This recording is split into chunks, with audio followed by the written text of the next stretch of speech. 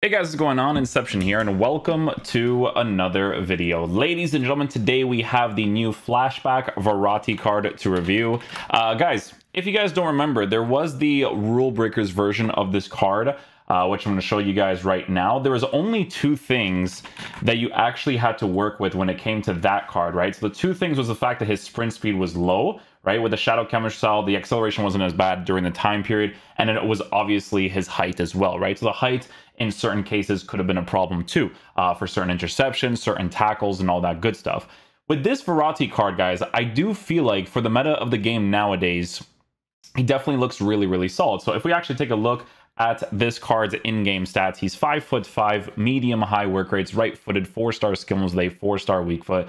So starting off nicely so far as the versatile, quick type of midfielder. Player traits, he has the dives into tackles trait, he has the outside foot shot trait, and the flare trait. So in my opinion, you can actually use this card as your stay back while attacking center mid, and he would actually offer you a good attacking presence as well, which would definitely be very, very solid to work with.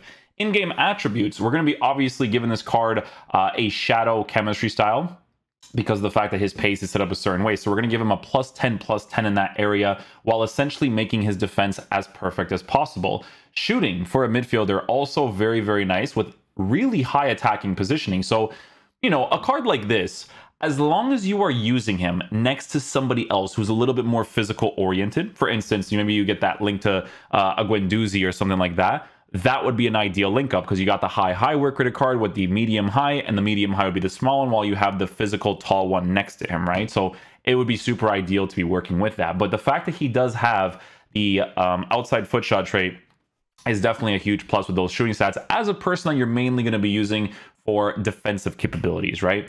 Base card stats for passing, also in a fantastic area as well for a midfielder. That's awesome for someone who moves around the pitch really quickly. Dribbling stats, super, super high for this Verratti card, which obviously is going to be incredible to work with, because on the Shadow Chemistry style with this card, guys, the fact that he is someone who has a unique body type while being that short is a huge plus to work with.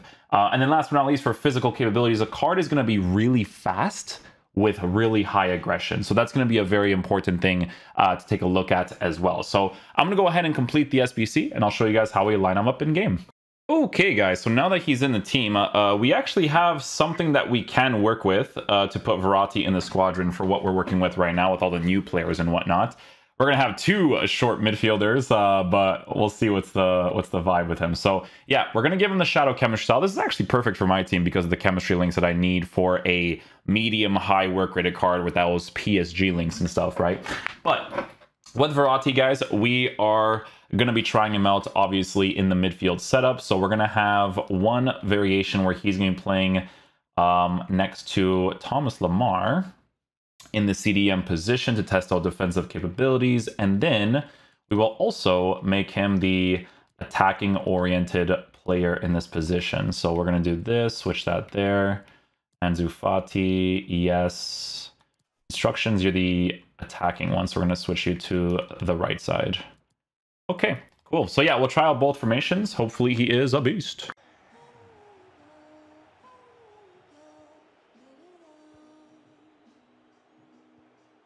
And dribbling, not too bad so far.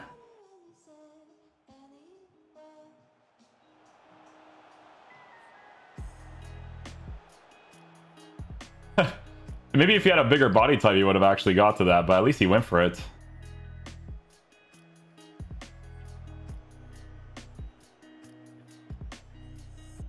So what I could tell you guys just right now is that Verratti doesn't have that same like emphasis on his dribble like Lemar does, which is a huge plus for sure.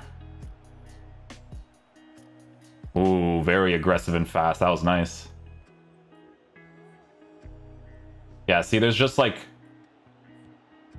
there's no like restriction with the left stick. It's just... it's very responsive, excuse me. Switch here, yeah, right away too. It's nice. Like, even though there's emphasis behind the turn, it's like a fast one, which is important.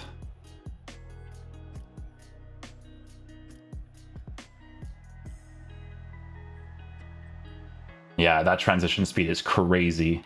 That's really nice. Like the overcommitments, he doesn't drag out too much. That's really good AI. He's kind of like tracking right next to me while I'm defending with the other players. Nice. Pass it off. Oh, unlucky.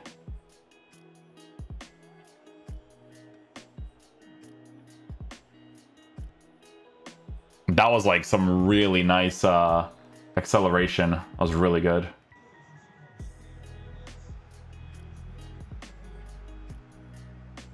Very fast track back, to be fair. Good interception.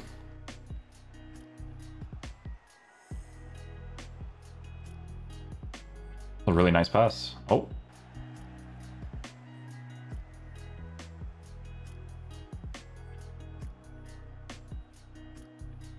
Yeah, track back was really good. I'm able to switch to him and get the ball back defensively. Beautiful.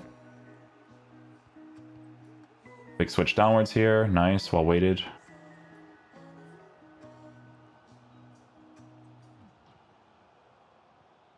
To be fair, that area, you're actually supposed to use your center back to defend, but he still did a really good job there.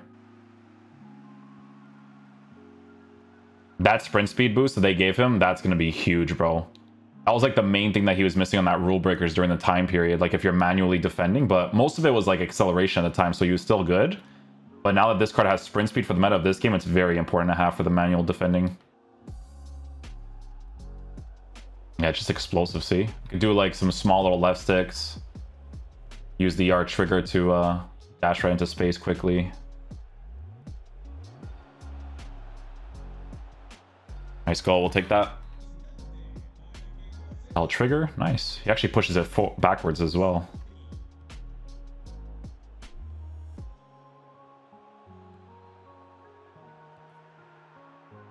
But that's like basically Nani versus Spain with the Ronaldo goal. Not the same type of goal, just the fact that he wants to steal all that glory when Isco just did a fantastic shot there. Well done.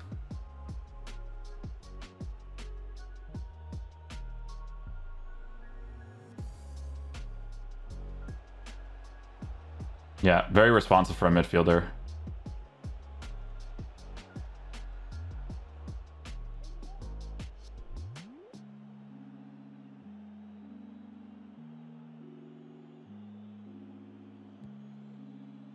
Oh, we hit the crossbar. Unlucky.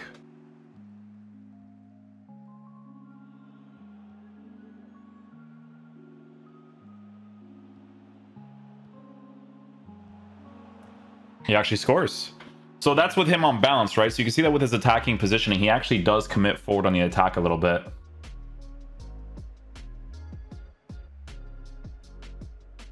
Yeah, this is like this is a gameplay commentator card, guys. You know? Gameplay commentator for sure.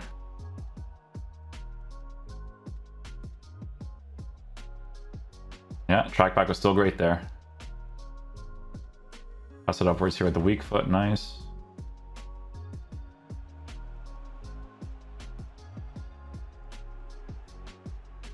Look at that transition speed, that's crazy. In position again. Aggressive interception there with him. Nice, that was all AI. Yeah, I pushed Nacho out of position. You could already see him accelerating into that position.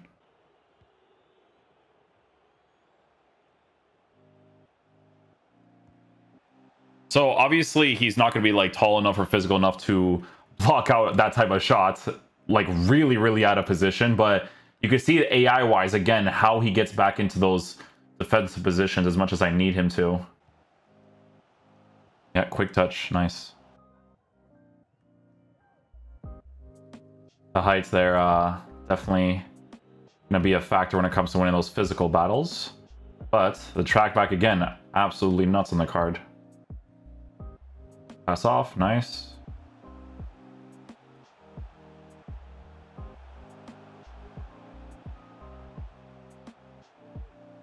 So it's these moments, right? You see where he's putting the pressure tactics on? That's when you need your players to be as responsive as possible when building up the attacking play. Because it's going to be super annoying to face these types of guys. And if they can't dribble under, like, really well under pressure, that's going to be a problem, right? So it's good that he can. Nice switch upwards. Aggressive interception again. Does well to outbody him too. I'm gonna commit him as well. Pull him back. Nice. Again, pressure tactics, right? We're gonna do this. We'll touch L1, R1. Ooh, not bad. It was a great pass. It was a really good pass.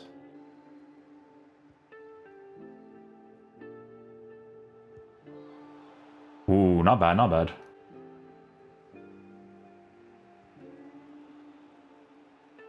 It's the quick tracking, man. Quick tracking, manually, defends well.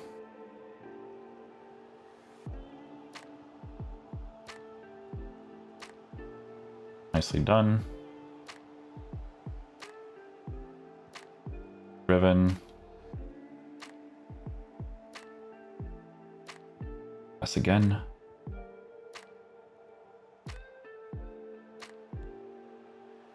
Oh, over the bar that time. Unlucky.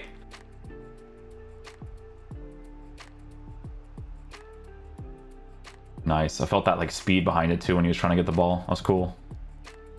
First time. Really good pass with the weak foot. It's just not a pass you should be making. I just want to test it. No! What was that save animation? That was so weird. Second man press. Pass it off. Nice. Well done.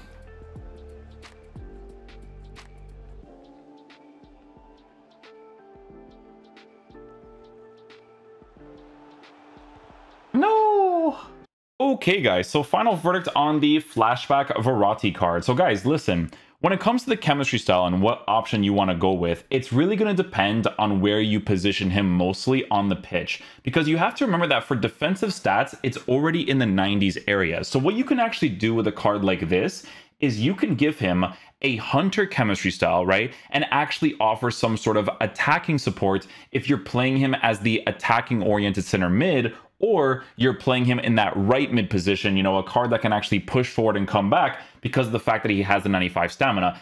Using him in those positions would essentially be like you switching your fullback into that area, and then the other side is the attacking oriented player. So that's something that you can do if you really want to work with it when it comes to an attacking capability. I do always believe that giving these cards, you know, as high as possible defensive stats is always going to be the most ideal because you want them to be as good as possible defensively. Guys, I think that this card is genuinely good at doing everything except for physical presence type plays sometimes, right? So that was the case with the card before as well. When it comes to like certain interceptions or, you know, going for a header and stuff, because his jumping is low and he's a shorter player, those are the types of things that sometimes you miss. But a card like this, guys, in your team is genuinely a gameplay compensator, okay? That's what I like to call these types of guys. For me personally, if there was a way for me to fit Verratti, Mbappe, and Nkunku in the same team and use Nkunku next to Verratti, that would be a perfectly fine combination play to work with because Verratti's a four-star player, right? Because he has the capability of working with that weak foot, playing him in the left center defensive mid position on shadow chemistry style with someone who's decently heighted, you know, a decent height, decently heighted, well, when you start using that, you know, a card that, you know, has a really good height next to him, that's going to be very ideal. I always tell you guys that I feel like in the midfield position, it will always be better to have taller physical dudes that can dribble, attack, and defend with the high work rates for sure. But I really enjoy using Verratti's card because when the gameplay doesn't feel up to par, it's a gameplay commentator. Quick dribbles, great passes, opens up the space for the attack. It's a really good card to work with. And AI-wise, he has some really good aggressive interceptions and tackles in certain cases. You could see I wasn't controlling him in those areas and he was just doing it himself. So for me personally, I think the SBC at 260k, that for a guy that gives you Italian links as well as League One PSG links, I think the SBC is a W personally. I would still use him in the team regardless of the height situation because I think he's still very nice to use for the meta of the game while giving you those really solid links. Because if we're taking a look at comparisons for this league, I do think personally that cards like Paqueta and Guendouzi, especially those new ones, are definitely going to be very ideal. but I also think they're going to be very expensive nowadays. I had to check them out afterwards, but if we check out the League One players, you know, obviously Paqueta, definitely more meta, in my opinion, because of the high, average body type, blah, blah, blah, right? But he's not a medium high work rate player. So that type of play style is a little bit different. Fofana is the same, Guendouzi's the same. I do feel like those cards are more for the meta of the game, for sure, but also a little bit more expensive as well. So as an SBC, I think they fairly priced this Verratti card at 260k because there's not really that many medium high work rate players that will perform like this Verratti card. So I think it's an incredibly fair price point, considering the fact that they know that his height will affect him sometimes. So WSBC in my books, I like the price range a lot. Hopefully you guys enjoy this video today. We're going to see what we can review today. Peace out, dudes. Love you guys.